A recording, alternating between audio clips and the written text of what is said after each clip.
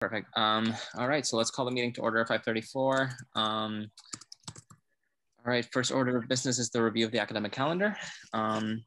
Ms. Ken, take it away.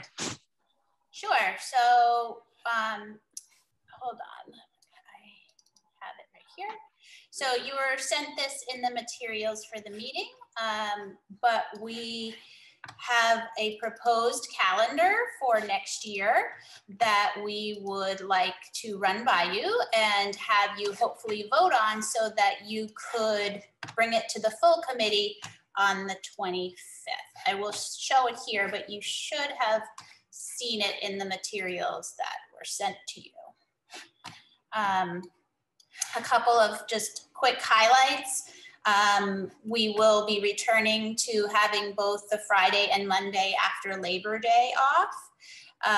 We have moved what we call professional development or teacher days to Wednesdays, and that's to fulfill principals' requests because some of them were on the same day as faculty meetings, which extended the time for professional learning, but at the same time, the principals lost a faculty meeting. So instead, we've separated those. So you'll see that the yellow triangles are now on Wednesdays instead of on Tuesdays. But the day would end as a normal time for teachers on that day. So any after school meetings like union meetings or anything else could still be held. Everything else is pretty much the same. I was saying to a group this afternoon that I love it when Good Friday lands on the Friday before vacation in April. It's always a bonus. And we have, Indigenous Peoples Day, and we also have Juneteenth here. Anybody have any questions or anything? So I do think you need to vote to take it to the full committee. This is the one thing we need to vote on. Yeah, we usually vote at the end for everything, right? I think because the advisory committee also has to be sent. But I mean, I guess we can just do do I have a motion to move this to the committee? Motion to submit this. Say it again. I heard Kelly make the motion. Marisol, is that a second? Yes. Okay, perfect. Any opposed?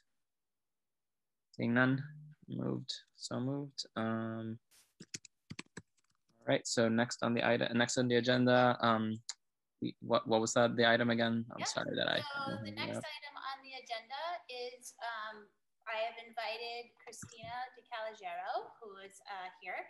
She is our STEM coordinator, grades 5 through 12, and she is here to talk about a new financial literacy course at the high school. So Christina, I've given you sharing rights, and let me just frame it while you get your slides up. A couple of years ago, when we had a lot of budget cuts going on, not now, but before, we actually, if you remember correctly, we eliminated the business department because the business department was teaching some financial literacy and some other things, but it was really antiquated. We were using red pens and black pens and balancing checkbooks and things like that. So we, as part of the budget cuts, the business department, we kept a couple of faculty members that moved into other departments, but the business department as an entity went away. So I believe it was last year, or yeah, I think it was last fall, Kelly, I think it was you who said, hey, we really need a financial literacy course at the high school. We understand why. So Christina has worked really hard to design a course that is much more modern and much, more going with the times now of, online banking and all that kind of thing. And she's going to walk you through it. And we are going to be starting this course in the fall. And this is just to let you know, but this request actually came from this committee. And I just wanted to follow through and show you what was in store. Okay. Awesome. Thank you. Go ahead, Christina. Great, thank you. This is so exciting. So Christina, can you guys just quickly introduce yourselves to Christina? Oh, sure. Yeah. Hi, Christina. I'm Roberto. I'm at-large school committee member and chair of the subcommittee. Kelly, do you want to go ahead? Sure. Hi, Christina. My name is Kelly Garcia, and I am, Kelly Garcia Mirza. Just got married a couple months ago. Still getting used to the last name. And I am the chairwoman of the Chelse School Committee. So happy to have you here with us. I'm also on auntie duty, so that's why I'm no face. No, I have 5 kids running around. So no problem. All right. Rosemary, do you want to introduce yourself?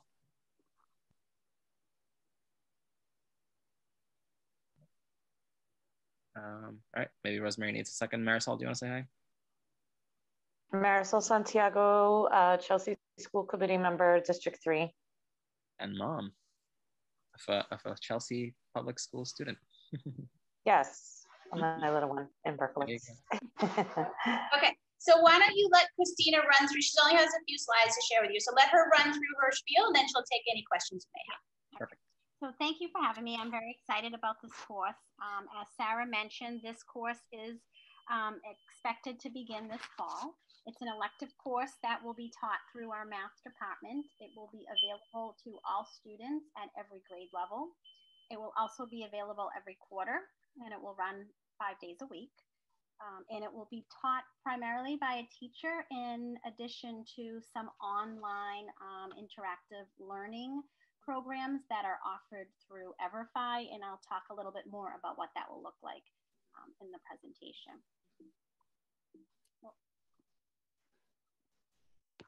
So a little bit about why we really need to be thinking about giving our students an opportunity to become proficient with financial literacy. High school is the ideal time when students are thinking about a career path. They're thinking about their future. They're going to be making decisions on purchasing things. They're going to be thinking about college and loans. So it's important that before they leave high school, they have an opportunity to really explore and have a good understanding of what it means to be financially literate. The data suggests that as well. EverFi, which is a nonprofit organization, did a survey, a recent survey for students and parents, just around the need of being financial literate by the time you leave high school. And the data shows that 68% of high school students don't understand credit scores. 59% of employees say that financial matters are one of their top causes of stress. 40% of adults can't pay for an unexpected emergency or expense.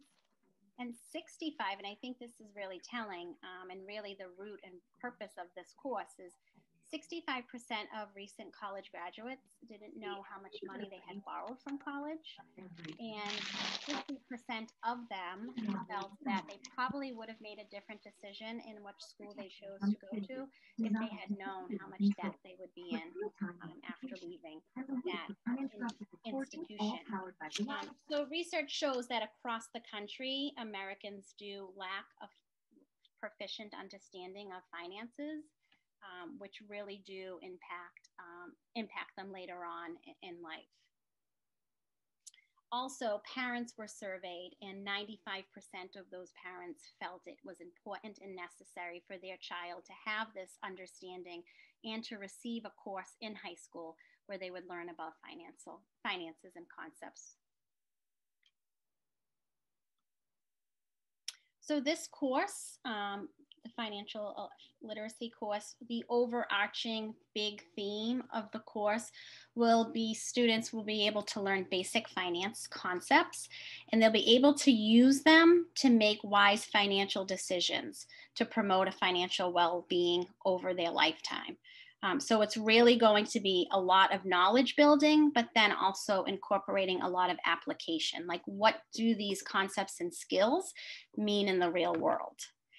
So some of the concepts and skills that students will be learning throughout this course, Sarah has already mentioned a few of them, but just modern banking, introduction of financial concepts, theft and fraud protection, employment, income, budgeting,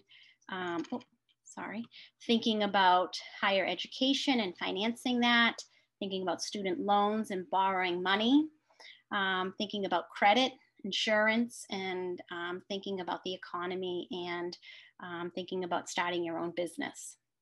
which are all really important skills that students need to have in order to navigate later on in their career and in life.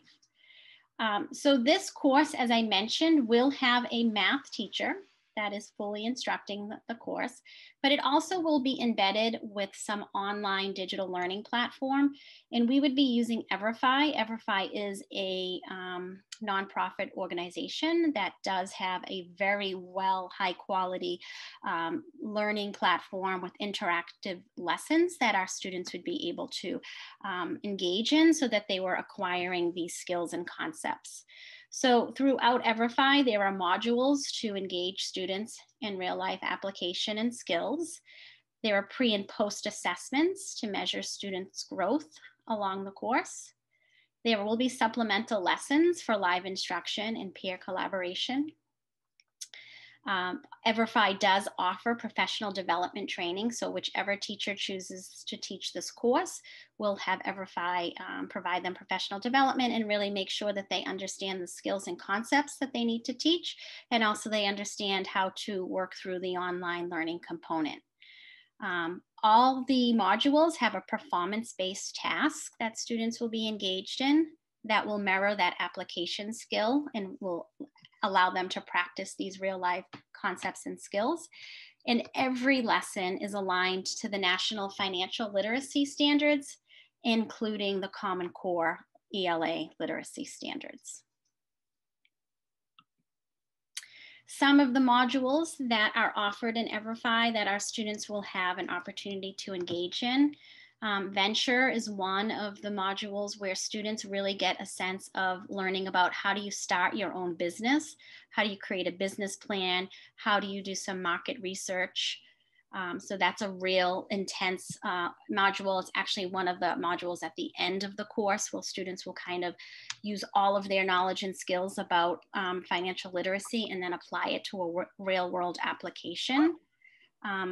They'll also learn about financing their higher education. So they'll have an opportunity to learn about what are some options and choices that they have when they plan how they'll pay for educational costs, how they'll budget their money, and how they will be responsible for their education loans as they move on in their careers. And then 2 other modules that students will engage in, and these are just a few. Money Moves, it talks a lot about online banking, talks about having students learn about credit and debt, and talks about protection and fraud, and really important skills that our students need to know as they navigate these things later in life. And then one of the last modules is just around marketing and economics and giving students an understanding of how government and corporations work in the financial marketplace. So that's just a very big picture of what this course will look like. I'm happy to answer any questions that you might have. I think it's important to know that this is like the pilot year. This is our first year of having this course in the fall. So we will certainly be monitoring student growth and looking at feedback from our students and the teacher to make sure that this is a very engaging course that meets our expectations and meets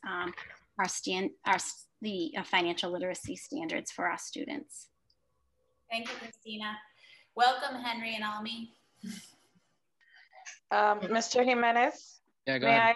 May I go ahead and ask a question? I'm just looking at the clock because I know we have other agenda items too, if that's okay. Wasn't sure. Yeah, folks have, I have to run to another meeting at 6, so I won't be able to make it to the policy. But if we have kind of quick questions, we can do that. And if Christina, if you can stay a little bit longer, maybe we can do it after the other presentation as well. But yeah, if folks have like quick questions, maybe let's do like 1 or 2 questions now. And if folks have more, we can do it after. Great. So Christina, hi. I thank you for your presentation, and I certainly want to look into this some more as well. It's a great opportunity. I think we've all discussed how important this is, especially at this particular grade level for our students. You mentioned that, is it Everfi? Forgive me. Yes, Everfi. Okay. You just mentioned that it's your first pilot year. So my first question was going to ask, what have you done this in other schools and what's been, sort of your experience, but is this the first year for Chelse or in general for Everfi offering this program? This is actually this is a new course that Everfi is offering. it's a nonprofit organization, and they have different courses online. Like they have a lot of SEL courses that some of our students at Chelsea High are using. Our teachers are using them actually during their Wednesday intervention blocks. This is the first time Chelsea will be using the finance literacy course, and it is a new course that EverFi has just created, and that is why they are offering, one of the reasons why they're offering professional development to whatever teacher will be using this resource and providing that throughout the course. Great, thank you. This is Rosemary Carlisle. Hi, Rosemary. Hi, Christina. I'm sorry. I'm Rosemary Carlisle, senior member of the Chelsea School Committee. I want to thank you for this. I think this is going to be an awesome program for the children. Did you say what grade this was going to start in? Did I miss something? So this is an elective course that will be offered through the math department at the high school, and it is for anyone in grades 9 through 12. So anyone at high school who can fit it into their schedule will be able to take this course. I think that is awesome because I had spoken to a couple of students, not going to Chelsea High, but they don't know how to write out checks. Okay, so I think this is going to be an important aspect of their lives to learn how to write out checks and stuff like that. So I think this is good. We used to have business courses years ago and we had to do away with them, but I think this is going to be an awesome thing for the students. Thank you very much for your presentation. Oh, you're welcome. Thank you. Christina, I have saved them perhaps for an email just for the sake of time. Thank you so much. Sorry for the background noise. Thank you. Thank you. Yeah, this is super exciting. Thank you so much. All right, so since we don't have to take a vote on this, we will move to the next item on the agenda, which is the Advisory Committee on Ethnic Studies. I have a couple of quick slides to share with you all. Let me pull that up.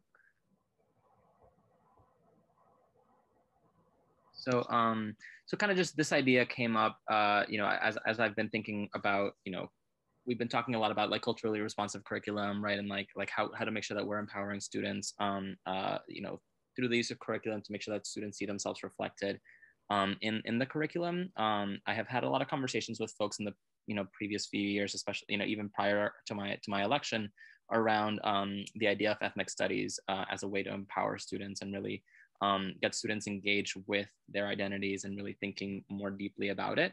And so the idea of this advisory committee, so what I'll do is I'll first, I'll share a little bit about what ethnic studies is. Then I'll talk a little bit about kind of the advisory committee, and then you know, we'll have some questions. So let me just quickly.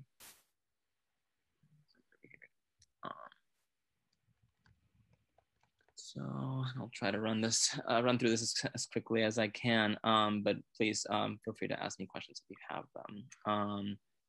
So, you know, I'll talk what is ethnic studies, why is this a good idea, then talk about the committee, and then open up for questions.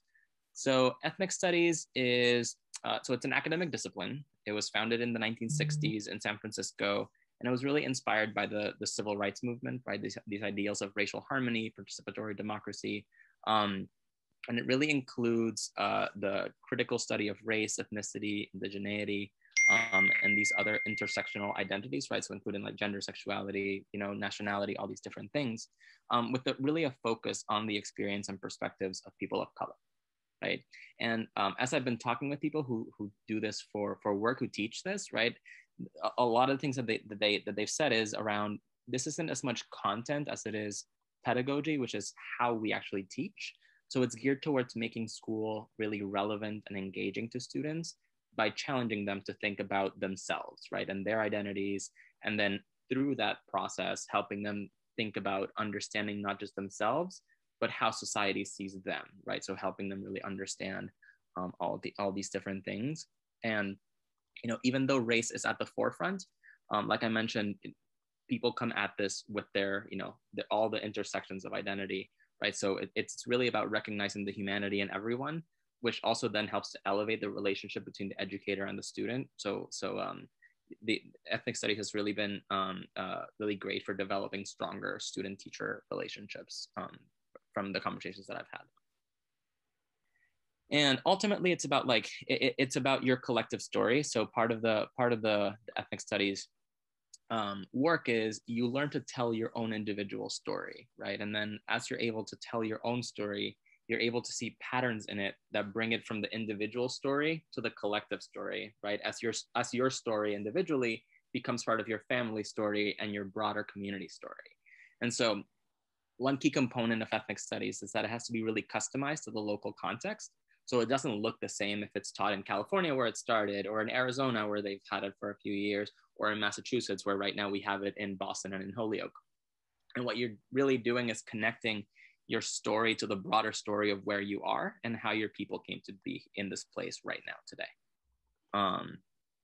And before I talk about the next part, I wanted to highlight this quote from MLK. An individual has not started living until he or she can rise above the narrow confines of his individualistic concerns, the broader concerns of all humanity, right? So it's not about like the individual, it's about then connecting it to the story and the change that we want to create as a society. So once you understand this collective narrative, right, students then realize that, oh, you're not alone, right? You're part of a bigger thing. And then the question becomes, so what now? What can you do with this collective understanding?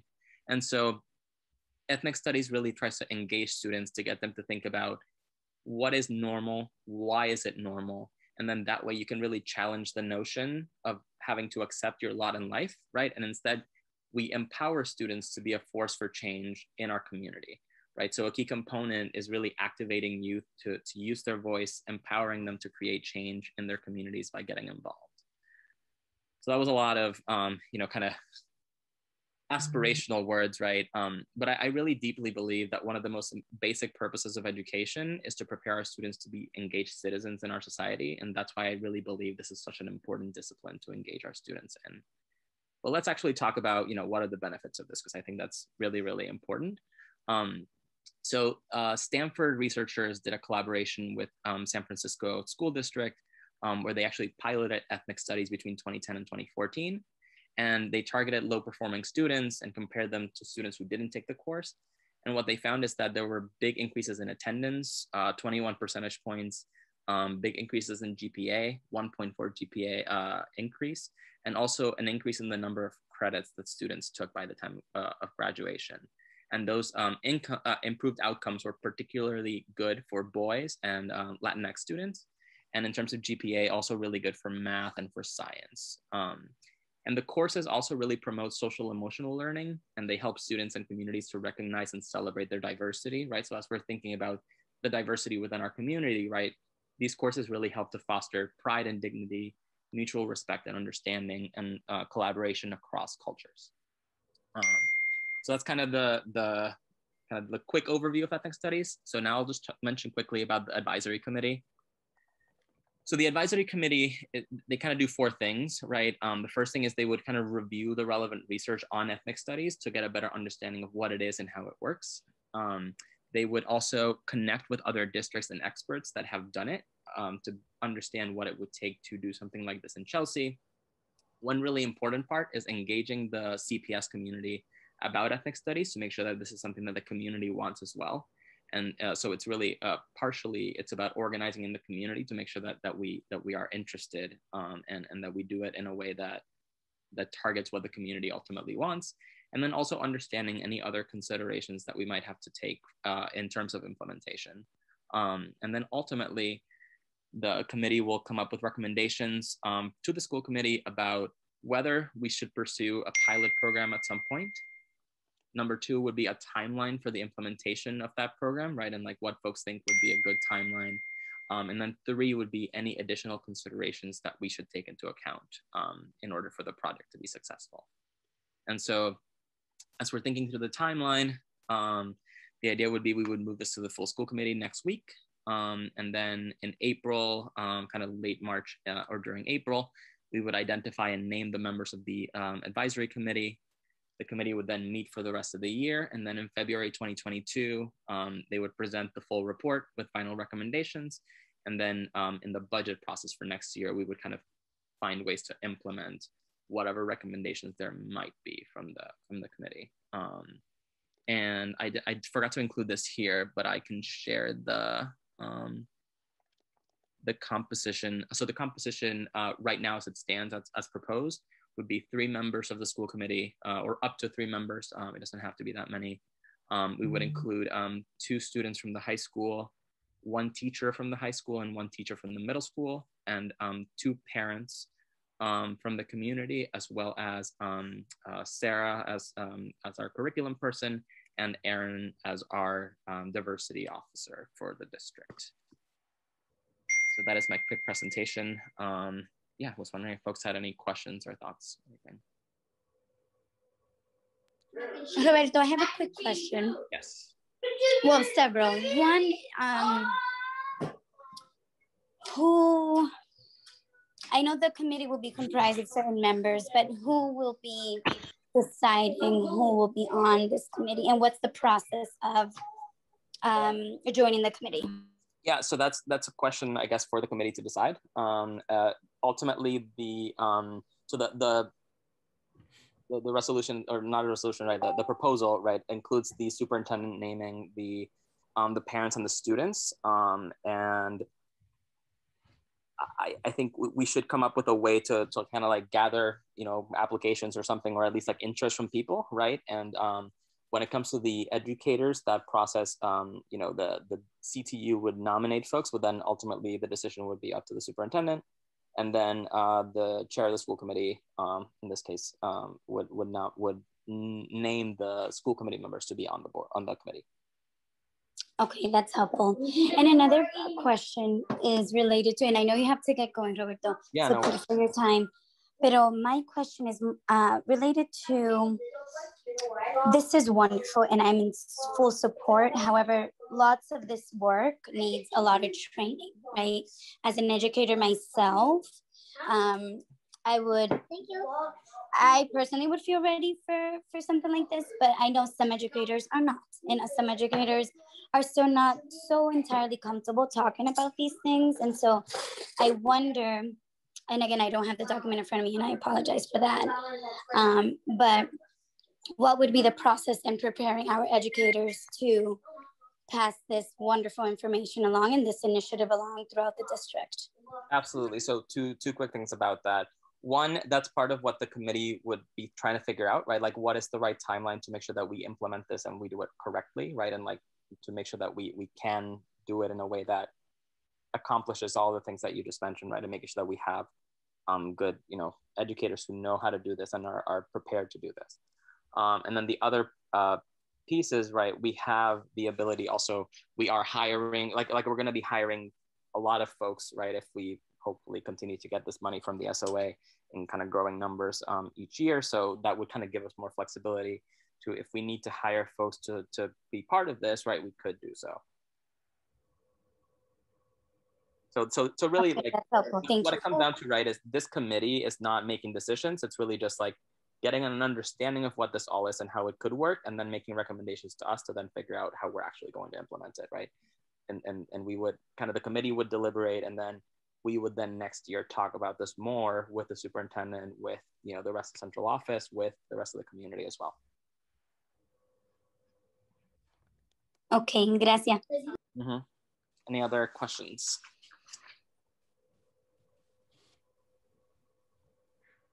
All right. Can we make a motion to submit this to a vote towards the school committee? I'm sorry, to the school committee. No, right. Motion to move it to the school committee.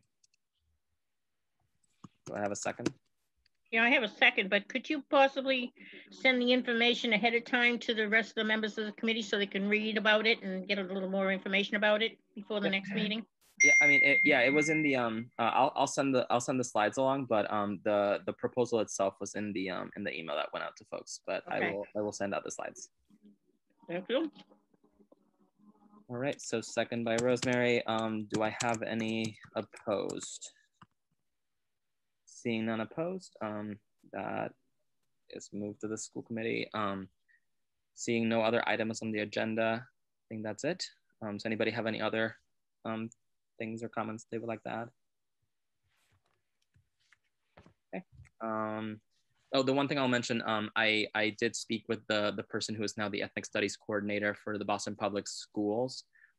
she is available to come to our meeting next week, so that if folks in the committee have kind of questions that they would like to ask somebody who's like actually doing this work, she will be there to kind of answer any questions. Yeah. All right. Do I have a motion to adjourn this meeting? Roberto, before we make a motion, just make sure that if you want to have her come and present on this, that's noted on the agenda, doesn't get lost in public speaking, if that's what you want to. She won't be coming to present. She will just be there as a resource to answer questions if folks have them. Okay. Yeah, but I'll touch base with Dr. Veda. Yep. Okay, motion to adjourn. Make a motion. All right. Rosemary, I'll take that as a second. Second. Great. Seeing none opposed, meeting adjourned at 6:04. Okay, so is it okay, Almi, is it okay to just get us right into policy and procedures? We got thumbs up here. Okay. Yeah, and it's Adam. Go right to it. Yes, sir. All right, so I have actually 4 policies for you tonight. I can provide a little bit of context as to why we need to do this, and then hopefully we can get a motion to move these to full school committee. So the first 3 policies, one is for foster care, which you may recall we've approved a previous policy for it, so we do need to update that one. The second policy is for our homeless students. Pardon, Adam, I'm so sorry. Is it possible that you could do a screen share and have the agenda up? I was just trying to pull it up on my screen, but for folks to actually have it up. Does anybody have the ability to do that for their screen share? Thank you.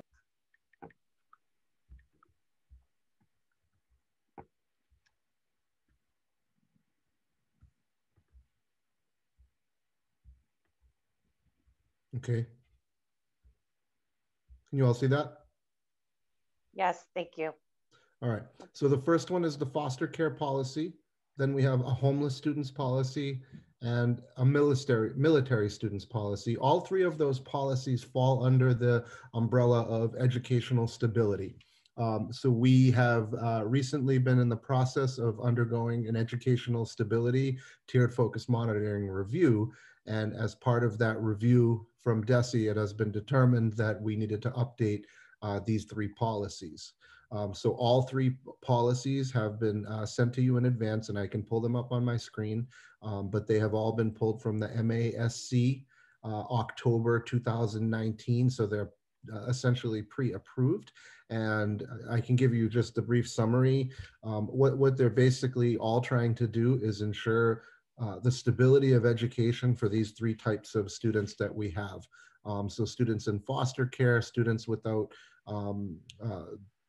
stable housing, and students who might be the children of parents who are deployed in the military. And all 3 of those students without these policies could possibly result in changing schools left and right, which is never good for anybody. So this gives them lots of rights in terms of remaining in their home school of origin, very similar to the McKinney-Vento policy that we've had in place. So I can go through them one by one with a little bit more detail. And before I do that, I'll just mention what the 4th policy is. It's a very brief one for our student athletes participating in our pooled testing. Many districts are utilizing the same idea. And the idea is basically that any students playing sports for Chelsea High School would need to be required to participate in our pooled COVID-19 testing program. And if they weren't, if they did not participate, they wouldn't be able to participate in the pooled testing program. They would not be able to participate on the team. It also has another stipulation that basically says that if we have a positive student athlete, we would quarantine the entire team, because it's really difficult to do accurate contact tracing for a basketball team who's probably very close to one another for a lot of the time. So I can jump into each policy individual, but I'm happy to take any like general questions first.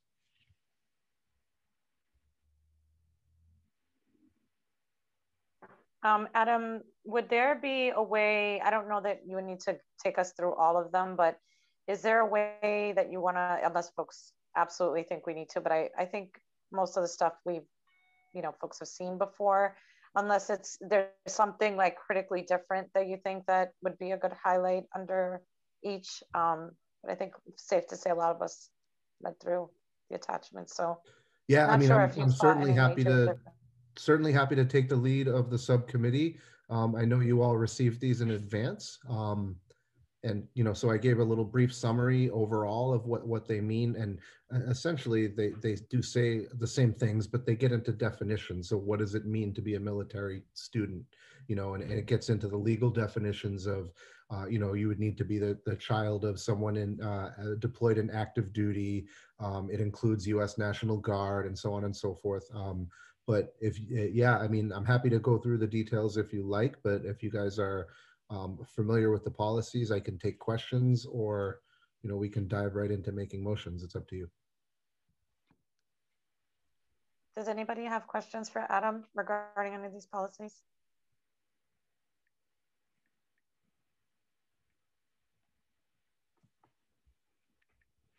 I will say it might be worth looking at the student athlete one because it is entirely new, and I'm happy to pull that one up if you like. And it's only about 2 paragraphs. Can you please, Adam? Thank you, Adam. Gyms, museums, offices, you name it. House of worship, including that too. Can folks mute it in the background? Thank you. Yeah, so really what this says is it's only in place as long as we have our testing program. And basically it says if you wish to participate on an athletic team, you have to sign a consent form, or if you're under 18, your parent has to sign the consent form that shows permission for the student to participate in the testing program. In order for the student to maintain membership on the team, that student must participate in the program, including submitting samples via nasal swab, saliva, or whichever test type the district may adopt, because it is possible that we shift our testing type as we move along in this. Testing should occur no more than weekly, but in the instance of pool testing, the student, if identified in a positive pool, would then have to participate in reflex testing, because pool testing tests a whole bunch of people at once. The reflex testing tells us who the actual positive person is.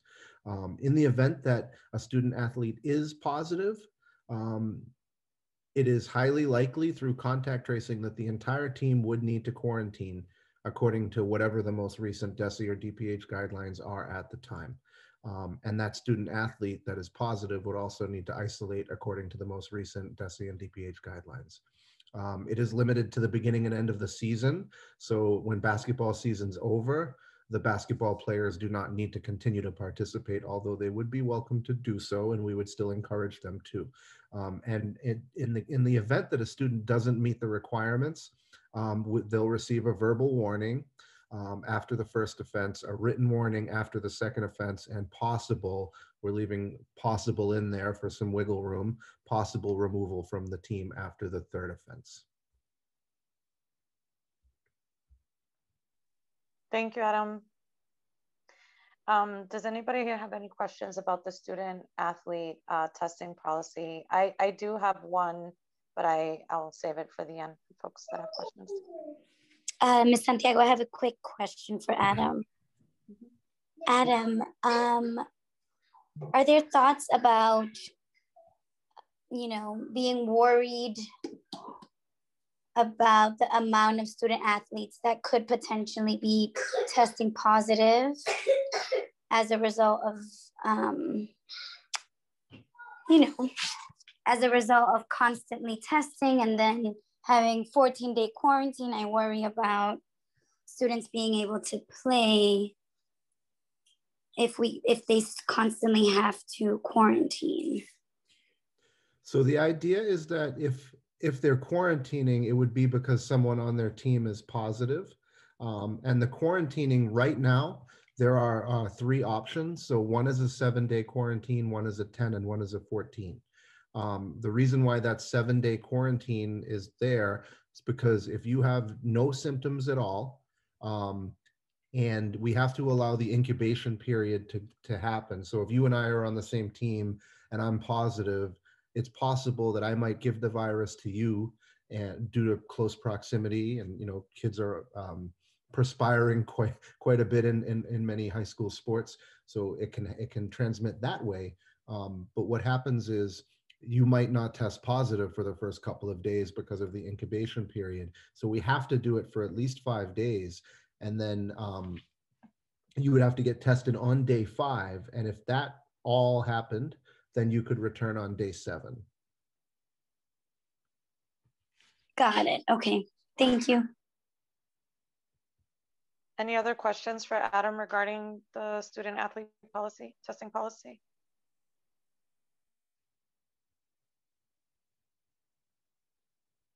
Well, I wanted to ask, I think it was sort of just on that question, very similar to Kelly. I think immediately I was thinking about the actual sports program and what that might look like. I know that we're in conversations about reopening and also the phase in of all our students, or what that the plan will actually look like. So I'm also curious to hear more on how this relates to the sports programs. And so for me, it's hard to wrap my head around this, but even trying to visualize and think, like, if all our programs are up and running, this is specifically about the testing policy. So I appreciate that there's some measures in there. I think that it's good to hear, that we're thinking about these things. Just for me, it's hard to sort of, think about it all without knowing what the sports program is actually going to look like. But all that said, I think it's a great effort. I think it's great that we're planning ahead. And I think that having some testing available and a commitment from students that in order to be able to have the privilege to play, that, we have to think about, shared responsibility and caring for each other, as we continue along. So thank you for bringing that forward and like putting that, your pen to paper, and for us to be able to take a look at that today. Yeah, I think our kids want to play sports, and they've been really robbed of that. And there is some inherent risk, which is why we want to put the testing in place. And the MIAA has also put a number of rule changes in place to minimize spread as well. Personally, I can tell you, I coach in my own town. I coach a baseball team and a basketball team, currently both running at the same time right now. Those are 2 sports that we're hoping to run at Chelse High School. And I can tell you that we take the guidelines really seriously. We have followed all the rules, and I coached all through the spring as well. And luckily, we didn't deal with a single positive case. And I think that's due to the mitigation strategies that are in place. It is possible that we might have a positive case if we do this, and that is some risk that we're asking our student athletes, if they do want to play, they might have to tolerate some of that risk. But the testing program, I think, will be a key linchpin in being able to minimize the possibility of that happening. And I do think the benefits outweigh the risks in this point, but it is ultimately up to our kids and our families to decide if they want to be able to play. And we feel confident that in offering it, it will be safe. Great. Thank you, Adam. Is there a motion anybody have a motion to send this forward to the school committee for a vote? I'll make a motion to send it to the full school committee meeting. In a second. We'll need a second to move it forward. Is there also any other questions for Adam before we move on? Sorry about that, but there's a motion on the table. I'll second it. Thank you. Welcome. Thank you, Mr. Wilson. Okay, great. Thank you so much, Adam, for your presentation and your work on these, and for taking the time to review the updates to the policies for us. I'd just say for all of us to do our due diligence and, take another look at it, more thoroughly if we have any other questions to bring them forward. But it sounds like, as you mentioned, it's coming from, the Massachusetts MSAC here. So it sounds like it's good that we're getting up to speed and that we'll be up to date on these policies. So to be clear, the motion was for all 4 policies? I think that one was for actually the school, I'm sorry, for the sports athlete testing policy. So is there a motion to accept updated policy for the first three of the items are gone off the agenda, Adam, so I can't. Oh, I'm sorry, I stopped sharing. Okay. Thank Okay. you. That's okay. My motion was to accept all four, so we can put it all in one. Okay. Thank you. Is there a second to accept all four? Second. Okay, great. Thank you. Okay, great. Thank you, Adam. Right. I just need to peek back at the agenda. I think we might be in good time, but I just want to double check.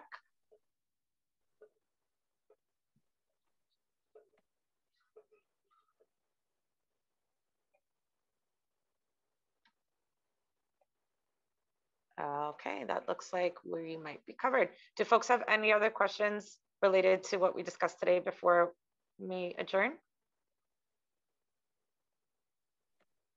Okay. The motion I make a motion to adjourn. There a second? Second. Second. Okay, great. Thank you. Meeting adjourned. Thank you all so much.